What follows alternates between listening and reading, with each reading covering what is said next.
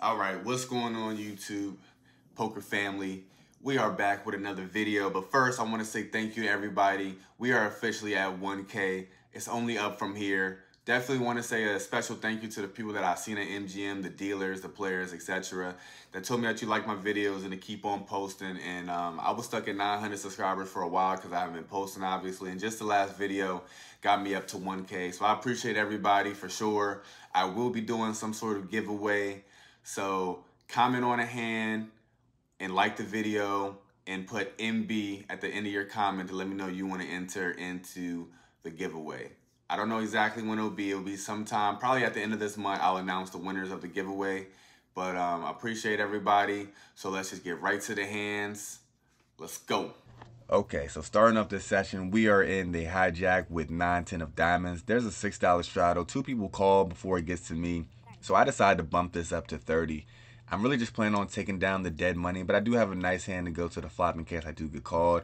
And I only get called by the small blind and the low jack to my right. So now we are off 3 ways to a flop, which comes 4, 7, 10. So it is a rainbow board and we do have top pair. Obviously my kicker is very mediocre, but nonetheless, when it checks to me, I decide to bet 55 into a pot of about 100, just a touch more than half pot. I think that's a decent sized bet for where we're at. I do have a vulnerable hand to overcard, so I want to kind of price out those overcards. So that's the best sizing that I choose on. And the small blind gets out of the way, and the low jack to my right decides to call. So now we're off to a turn, which comes the 5 of clubs, puts on a flush draw on the board now. So when I'm thinking about what I should do, I have about 220 in my stack now, and the pot is around 210. So I could either make a small bet and jam the river or check the river depending on what comes, or I can just go all in right now. Seeing as that it's a good chance I could have the best hand with top pair, I decide to take the higher variance route and I go all in right now. All in? It's going to look bluffy if he has, let's say, a 7 or like pocket 8s. It's going to look pretty bluffy if I go all in like this. He wouldn't think that an overpair would play like that. At least I don't think he would. So he thinks about it for a second, and the longer that he's thinking, I'm actually getting happier and happier because he could just have a better 10, of course. So the result is he decides to put in the call, and so we're off to a river, which is another 10. So we make trips on the river. It should definitely be good. And when I show my hand, he actually stops for a second, and he's like, wow, I didn't think you would raise with 9-10, but my hand is good. He acts like I needed the river. I don't really know what hand I would need another 10 on to win, because if he would have snap called me when I went all in on the turn if he had 2 pair, and any set would have made a full house. But you know, in live poker, people just say little things. You can't take it to heart. So we win a huge pot. The pot ends up being a monster one of $600. So that's a great way to start the session. Now let's take this momentum and try to run it up. Thank you. Well, we had good luck with the last 2 to connect us, so now we have another one. We have 7-8 of spades. We're on the big blind. There's a cutoff raise to 15. I decided to call. Middle position and the low jack decided to call as well. So now we are off to a flop, which is 4 ways, and it is 9, 5, 4. So we have a gut shot, and there's 1 spade on the board. So essentially, we have a gut shot and a backdoor flush draw.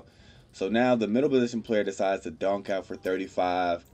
The cutoff goes all in. I look at it and it's only 25. So now I'm getting an even better price to call to hit my gut shot and backdoor. So I decided to peel and I decided to put in the money. And the turn, unfortunately, it is a card that breaks out for us. It's a heart. And now the heart flush draw gets there. So now when middle position decides to bet 75, I have to put in the fold. And it does get the showdown. And the donker ends up having 7-9 suited. So they had top pair and decided just to go with it. And they win the pot. But anyways, we're off to the next hand. So making a step up from suited connectors, we have suited broadways. We have king, queen of clubs. And now we decide to raise to 15 under the gun. Our +2 opponent decides to call. Small blind and the big blind decide to call. So we are all 4 ways to the flop, which comes king 8, 6. So I decided to bet out for 35. and only the big blind decides to put in the call. The same guy from the 9-10 of diamonds, by the way. So the turn is a 9. So on this board, it's a pretty connected card. It did go really multi-way. So I decided to put in a check, and the river is a jack. So now he decides to put out a bet of 75, and I'm actually very troubled by that bet. There's multiple two-pair combinations, straight combinations, and when I think about it, what hand do I beat? If he's not bluffing, he would have to have a king that didn't hit two pair, which would be like king 10. That would pretty much be it. So unfortunately, I decided to stick in the call, and he shows that he has jack 8. So he flopped a pair. He called my first bet. The turn checked through, so then he made two pair on the river. Now, my question to you all is, do you think that I should have put in another bet on the turn, or do you think that checking through sometimes is pretty standard? Obviously, seeing the result, I wish I would have bet because I know he would have folded. But go ahead and leave a comment right there and let me know what you think about that play. But we have to move on to another hand, and let's see if we can get some of this money back. Moving right along, we are in the button with a very much premium. Just kidding. We just have 5-9 of clubs. But either way, when there's a couple limps in front of me, I decided to raise it up to 15. Only the middle position players decide to call, 2 of them. So we're going 3 ways to a flop, which comes king 2-3 with 2 hearts. So initially, the first middle position player decides to start off with a check, and the other one decides to make a donk play of 15. Now, normally when players donk out, it's either a weak top pair or it's a flush draw. I'm blocking the top pair part of that, so I'm putting him on a flush draw. So now I just decided to raise it up to 45. I'm almost certain that he has a flush draw, so I think that's the most appropriate play to do. So he calls, and the turn is a queen of spades. So of course, once again, the flush draw breaks out. But now I'm going to really put the pressure. See how much he wants to call with a flush draw. I don't want to give him a good price to hit. So I decided to bomb it for 85, and he ends up showing that he had a 9-high flush draw. So I think that was a pretty good read by me here to address the situation right and not just let him get a flush on his own price. So if he would have got there with me pricing him out of it, then that's fine. But sometimes you got to just make the read and understand the situation that you're in, because normally donks aren't very strong. He's not going to do that what they set. He's going to try to go for the check raise more times than not. So that was a good hand, and that ends up being the last hand of this session, but we have another session that we get into the very next day. So let's see what happens. Okay, so the first hand of this session, we were on the button with pocket 8s. There's an under the gun raise to 10, and when it gets to me, I could be raising it up, seeing as that's such a weak opening raise size, but I just decided to call. It's my first hand, and a big blind decides to come along with us. So we're off to a flop, which is very beautiful. Ace, 8, 9. So we flop bottom set with an ace high board, but unfortunately, it decides to check to me, and I just decide that I should just check back because if somebody had an ace, they would have bet it. There are a couple straight draws, but there's no flush draws to go along with it. So anyways, the turn is a 2 of diamonds, so once again it checks to me. So now I know nobody really has nothing, but there is a diamond flush draw on the board. So I decide to bet out for 10, and now the big blind decides to call. So off to the river, which is a 6. Some weird straight draws get there, but either way, to me, it's pretty much a brick. So I'm not going to bet that large. I'm just going to bet out for 25, and unfortunately, the big blind decides to fold. But nonetheless, it's always great to flop a set. It always makes you feel like you're running hot. So we're going to take this momentum to the very next hand. So we're on the big blind with king, queen offsuit. There's a cutoff raise to 15. The button calls, and here I definitely should be putting a 3-bet here, seeing as there's a call in between. But unfortunately, I take the passive route, and I just decided to put in a call.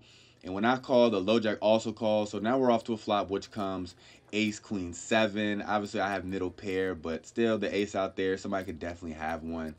So I check, and it actually ends up checking all the way around. So now I'm discounting anyone from having an ace, seeing as everyone checked. And now when the turn is at 5, I decide to bet out for 20. And the low jack decides to raise me to 60. I think about it for a second, and most of the time these turn raises into everyone is not going to be a bluff.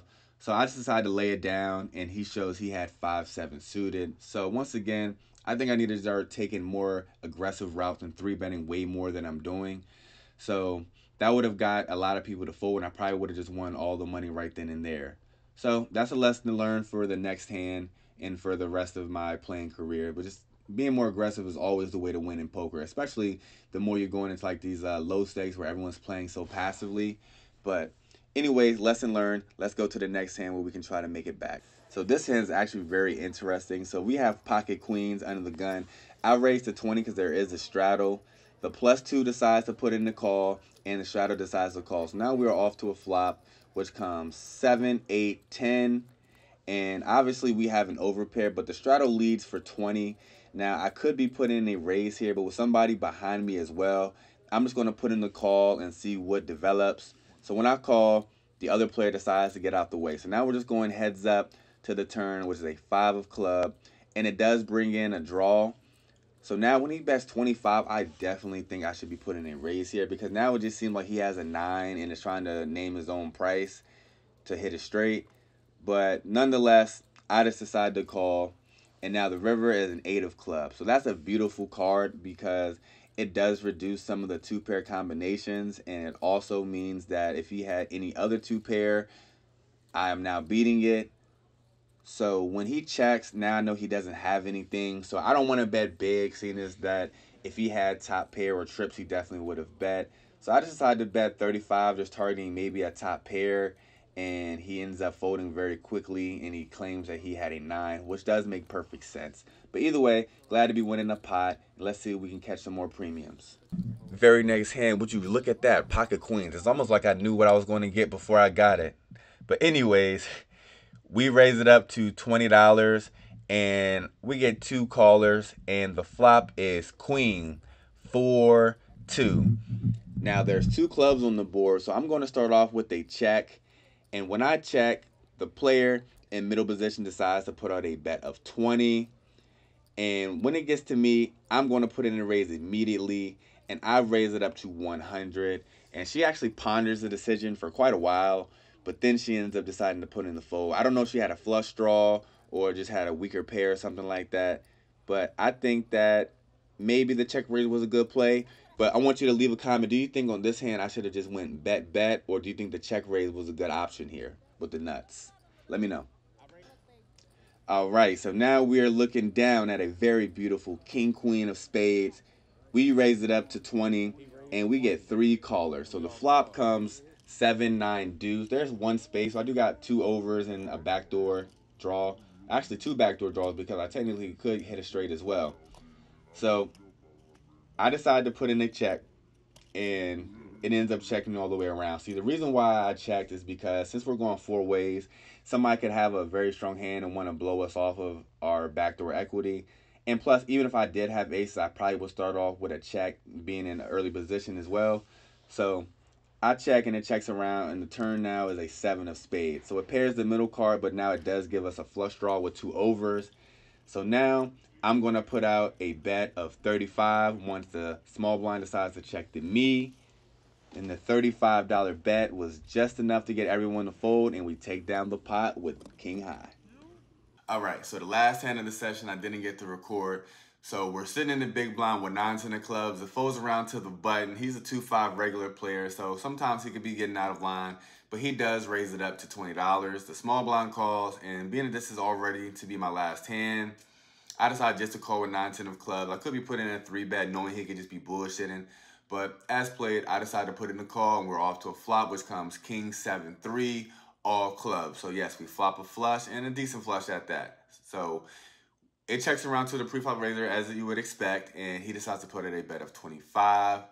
And on that $25 bet, the small blind decides to call. So now, sitting with a flush, I'm not going to play around. I decide to raise it up to 105 immediately, and that gets the button to fold, but for some reason, the small blind decides to come along. So now I'm thinking he probably just has the ace of club, because I think if he had a set at this point with me raising, he'll just go with his hand. So we're off to a turn, which comes the jack of diamonds. It changed nothing. I still have a flush. So when he checks to me, I decide to totally bomb it, because it seems like he really wants to chase it. So I bet 185. And essentially, he tells me that he has the ace of club and he's feeling lucky. So he thinks about it for a second, and obviously I believe he has the ace of clubs. So it's going to be really easy to play the river. So he finally decides to stick in the call, and the river, I'm saying it in my head, 9 of heart, 9 of heart. Is the 9 of heart. So the board doesn't pair. There's no 4th club. So I'm sitting here with a clean flush. So when he texted me, he only had about 200 left, and this could be a mistake, but I decided just to rip it all in. But I really did believe he had the ace of club, and he might have had a pair to go with it. So maybe I should just put out a little small ass bet of 50, because then he would have been obligated to call, because at that point he's already put in $300 into the pot. So to bet 50, he almost would have to see it. But as played, he folds, and we win a monster pot. And now I'm going to go to the outro, where we're going to talk about the total winnings for the session. Okay, so now to go over the numbers. In the first part, the first session, we were up $125. And in the second session, we were up $825. So that's a total win of $950 between the two sessions. The total playing time between those two sessions was about 7 hours. So that equates to about $135 an hour across those two sessions. So obviously, pretty good result. I appreciate y'all for watching. Remember to like, comment, and subscribe. Because of everybody, I'm uploading more frequently, and because of that, we're going to run this thing up. Man, I appreciate seeing everybody at MGM. Remember, if you ever go to MGM or you're in the area, just look at my Telegram in the description, and you'll be able to find me. So I'm signing out, and until next video, holla.